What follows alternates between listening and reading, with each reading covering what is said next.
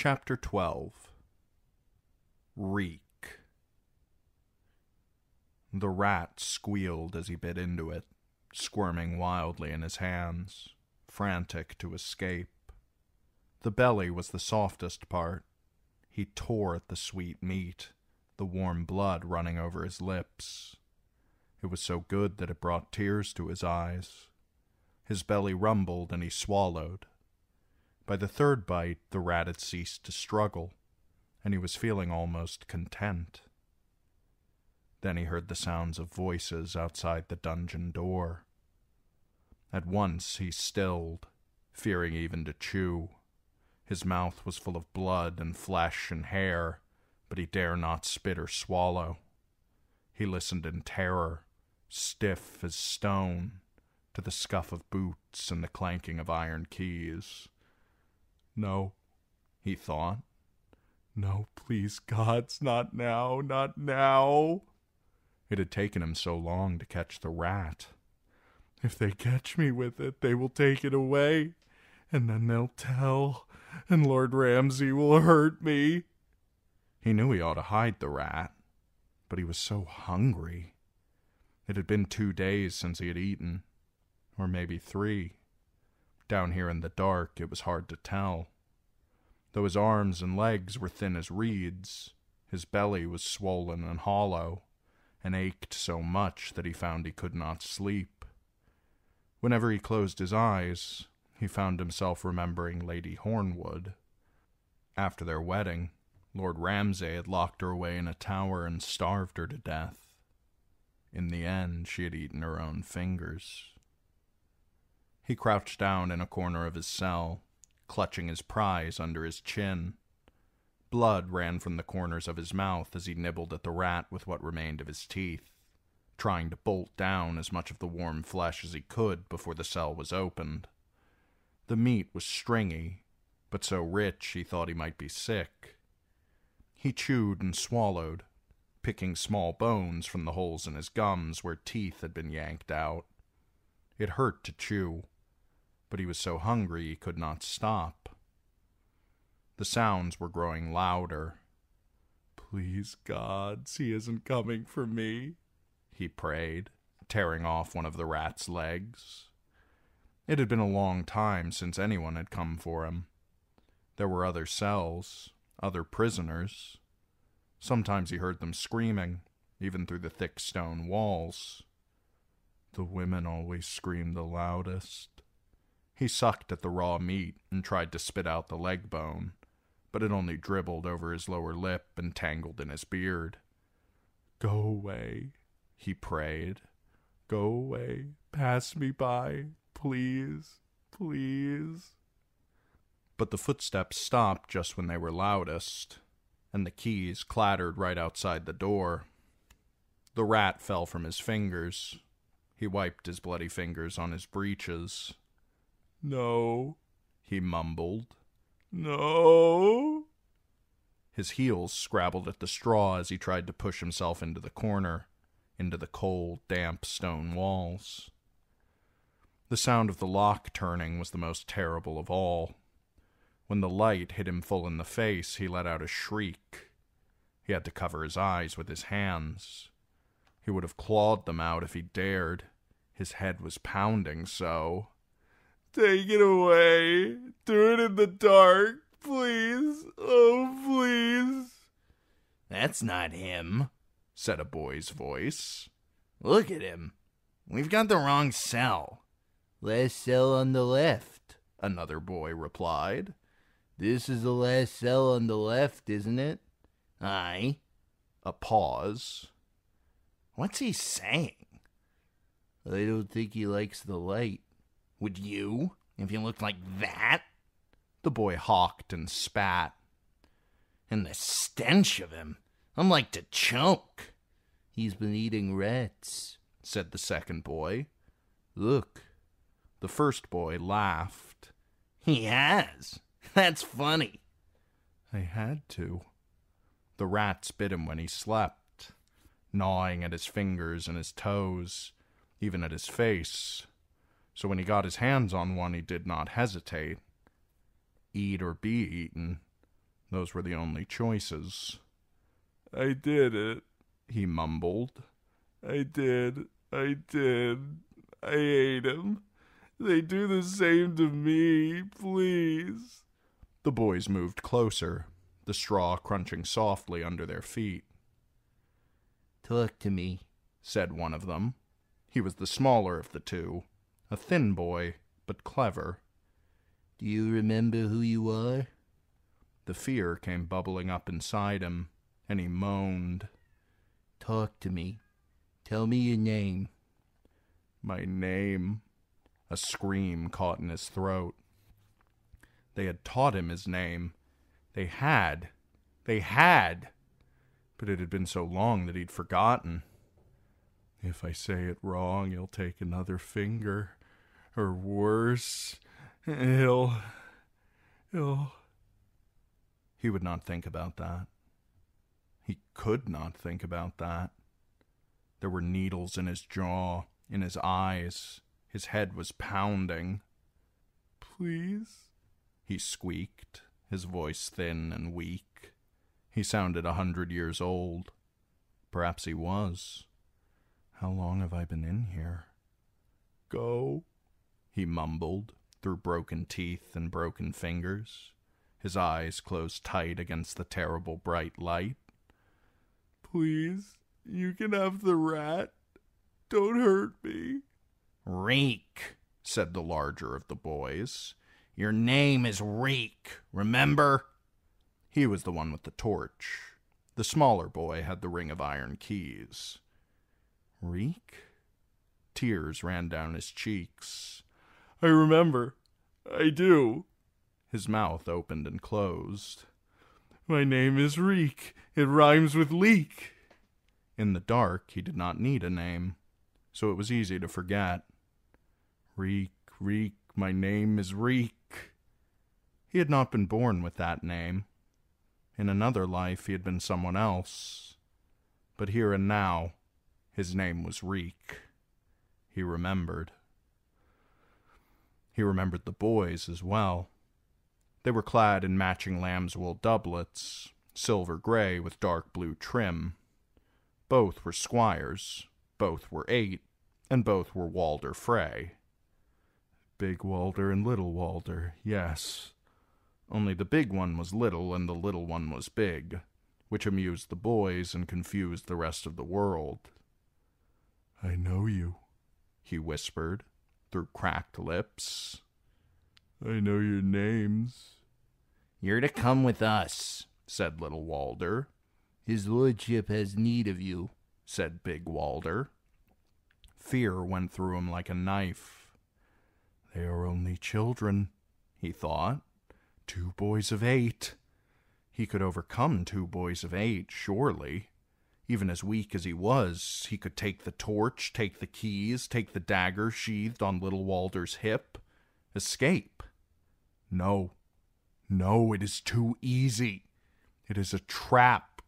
If I run, he will take another finger from me. He will take more of my teeth. He had run before. Years ago, it seemed, when he still had some strength in him, when he had still been defiant. That time it had been Kira with the keys. She told him she had stolen them, that she knew a postern gate that was never guarded. "Take me back to Winterfell, my lord," she begged, pale-faced and trembling. "I don't know the way. I can't escape alone. Come with me, please." And so he had.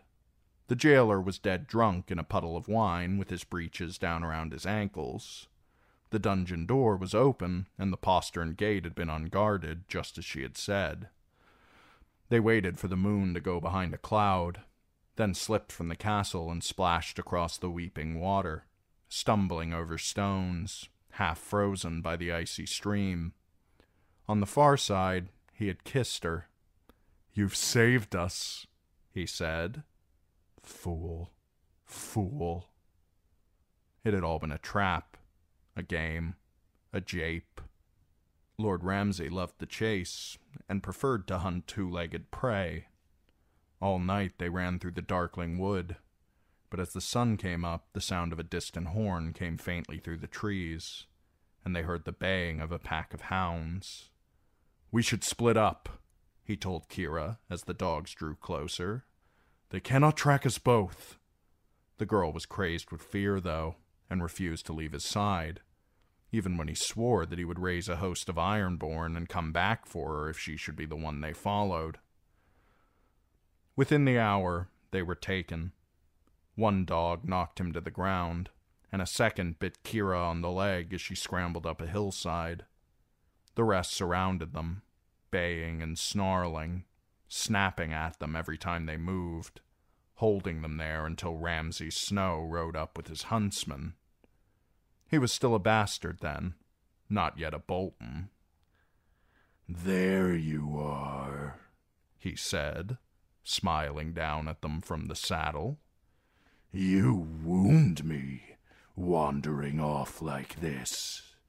Have you grown tired of my hospitality so soon?" That was when Kira seized a stone and threw it at his head. It missed by a good foot, and Ramsay smiled. "You must be punished." Reek remembered the desperate, frightened look in Kira's eyes. She had never looked so young as she did in that moment, still half a girl. But there was nothing he could do. She brought them down on us, he thought. If we had separated as I wanted, one of us might have gotten away. The memory made it hard to breathe. Reek turned away from the torch with tears glimmering in his eyes. "What does he want of me this time?" he thought, despairing. "Why won't he just leave me be? I did no wrong, not this time. Why won't they just leave me in the dark?" He'd had a rat, a fat one, warm and wriggling. "Should we wash him?" asked little Walder. "His lordship likes him stinky," said big Walder. "That's why he named him Reek." "Reek. My name is Reek. It rhymes with bleak." He had to remember that. "Serve and obey and remember who you are, and no more harm will come to you." He promised. His lordship promised. Even if he had wanted to resist, he did not have the strength. It had been scourged from him, starved from him, flayed from him. When little Walder pulled him up and big Walder waved the torch at him to hurt him from the cell, he went along as docile as a dog. If he'd had a tail, he would have tucked it down between his legs. If I had a tail, the bastard would have cut it off. The thought came unbidden. A vile thought. Dangerous. His lordship was not a bastard anymore. Bolton, not Snow. The boy king on the Iron Throne had made Lord Ramsay legitimate, giving him the right to use his lord father's name. Calling him Snow reminded him of his bastardry and sent him into a black rage. Reek must remember that. And his name. He must remember his name. For half a heartbeat it eluded him, and that frightened him so badly that he tripped on the steep dungeon steps and tore his breeches open on the stone, drawing blood. Little Walder had to shove the torch at him to get him back on his feet and moving again. Out in the yard, night was settling over the Dreadfort, and a full moon was rising over the castle's eastern walls. Its pale light cast the shadows of the tall triangular merlons across the frozen ground, a line of sharp black teeth. The air was cold and damp and full of half-forgotten smells. The world, Reek told himself. This is what the world smells like. He did not know how long he had been down there in the dungeons, but it had to have been half a year at least. That long or longer. What if it has been 5 years? Or 10 or 20? Would I even know? What if I went mad down there and half my life is gone? But no, that was folly. It could not have been so long. The boys were still boys. If it had been 10 years, they would have grown into men. He had to remember that. I must not let him drive me mad. He can take my fingers and my toes, he can put out my eyes and slice my ears off, but he cannot take my wits unless I let him. Little Walter led the way with torch in hand. Reek followed meekly, with Big Walter just behind him. The dogs in the kennels barked as they went by. Wind swirled through the yard, cutting through the thin cloth of the filthy rags he wore and raising goose prickles on his skin.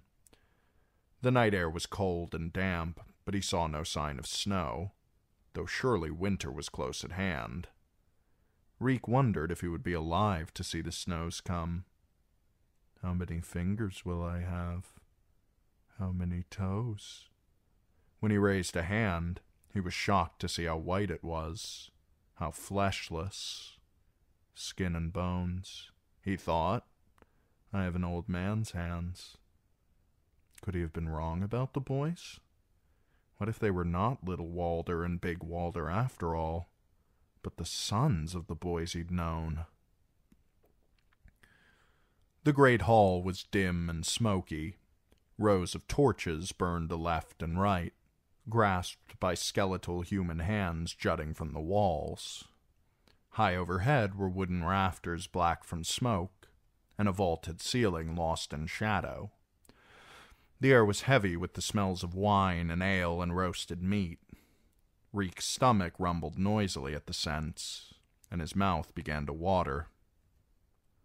Little Walter pushed him stumbling past the long tables where the men of the garrison were eating. He could feel their eyes upon him. The best places, up near the dais, were occupied by Ramsay's favorites, the Bastard's boys. Ben Bones, the old man who kept his lordship's beloved hunting hounds. Damon, called Damon Dance for Me, fair-haired and boyish. Grunt, who had lost his tongue for speaking carelessly in Lord Roos's hearing. Sour Allen, Skinner, Yellow Dick. Farther down, below the salt, were others that Reek knew by sight if not by name. Sworn swords and sergeants, soldiers and jailers and torturers. But there were strangers, too, faces he did not know. Some wrinkled their noses as he passed, whilst others laughed at the sight of him. Guests, Reek thought, his lordship's friends, and I am brought up to amuse them. A shiver of fear went through him. At the high table, the Bastard of Bolton sat in his lord father's seat, drinking from his father's cup. 2 old men shared the high table with him, and Reek knew at a glance that both were lords. One was gaunt, with flinty eyes, a long white beard, and a face as hard as a winter frost. His jerkin was a ragged bearskin, worn and greasy. Underneath he wore a ringmail byrnie, even at table. The second lord was thin as well, but twisted where the first was straight. One of his shoulders was much higher than the other, and he stooped over his trencher like a vulture over carrion. His eyes were gray and greedy, his teeth yellow, his forked beard a tangle of snow and silver.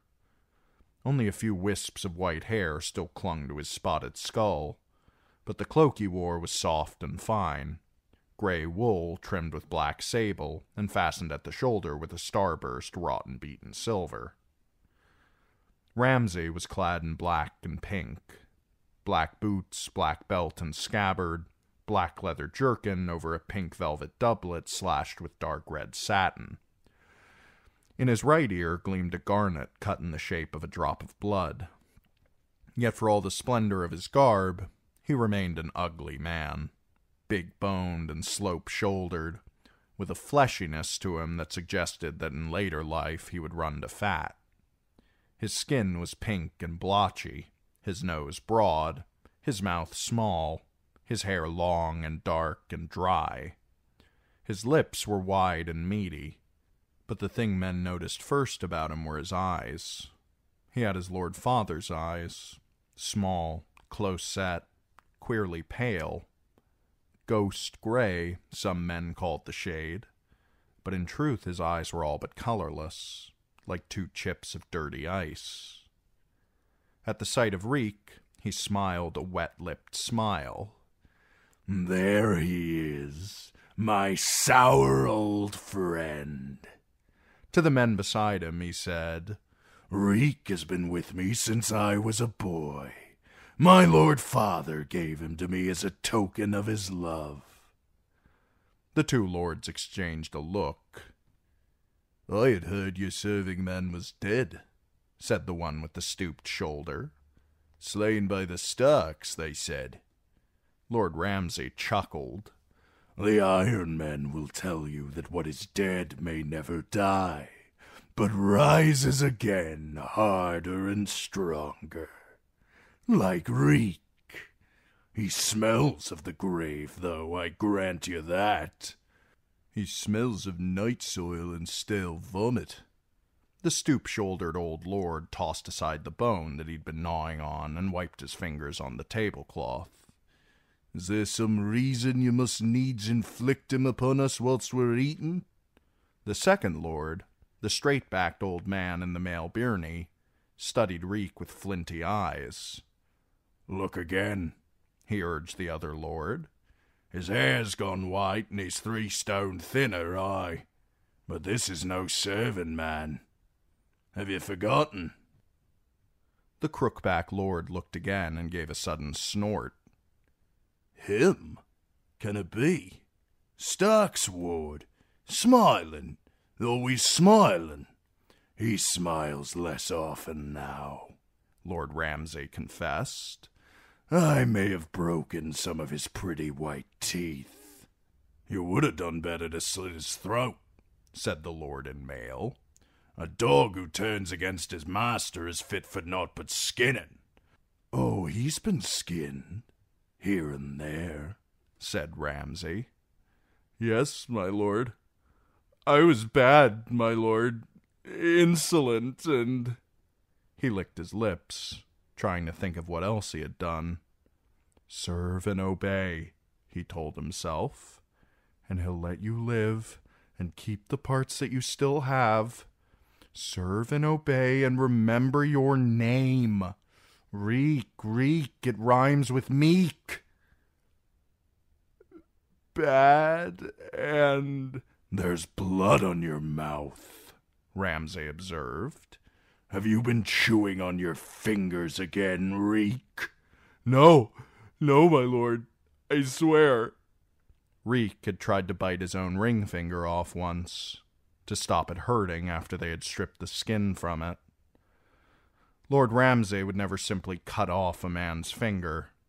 He preferred to flay it and let the exposed flesh dry and crack and fester.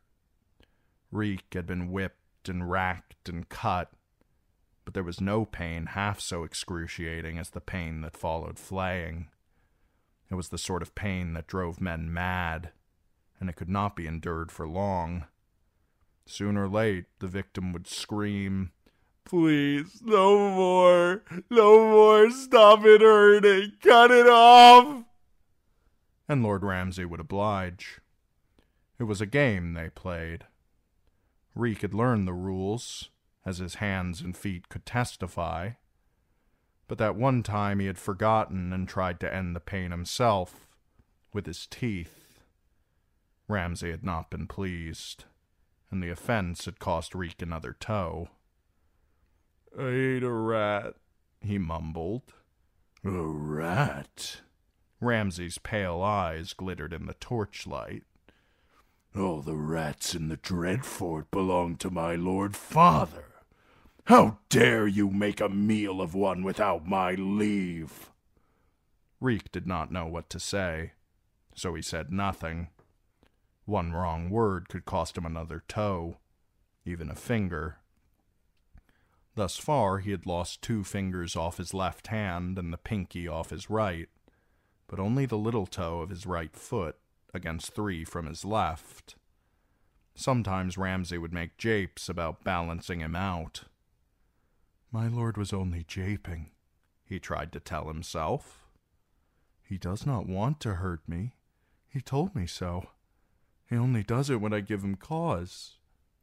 His lord was merciful and kind. He might have flayed his face off for some of the things Reek had said, before he'd learned his true name and proper place. "This grows tedious," said the lord in the male Birney. "Kill him and be done with it." Lord Ramsay filled his cup with ale. "That would spoil our celebration, my lord. Reek, I have glad tidings for you. I am to be wed. My lord father is bringing me a Stark girl, Lord Eddard's daughter Arya. You remember little Arya, don't you?" Arya Underfoot, he almost said. Arya Horseface. Rob's younger sister, brown-haired, long-faced, skinny as a stick, always dirty.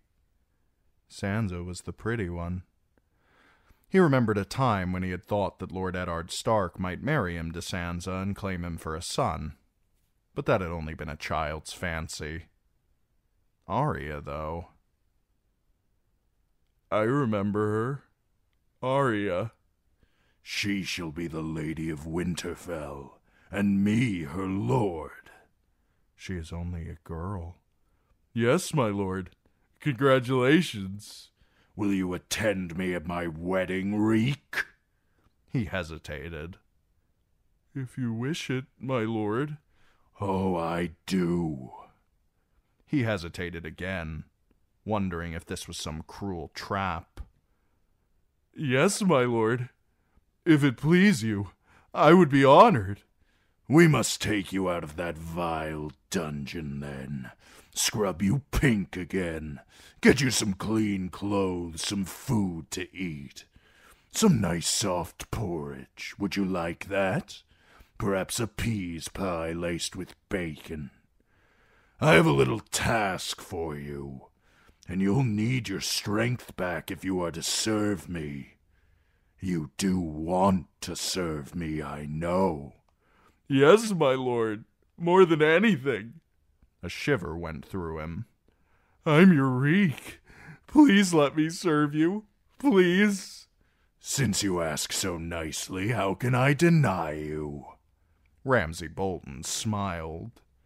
"I ride to war, Reek, and you will be coming with me to help me fetch home my virgin bride."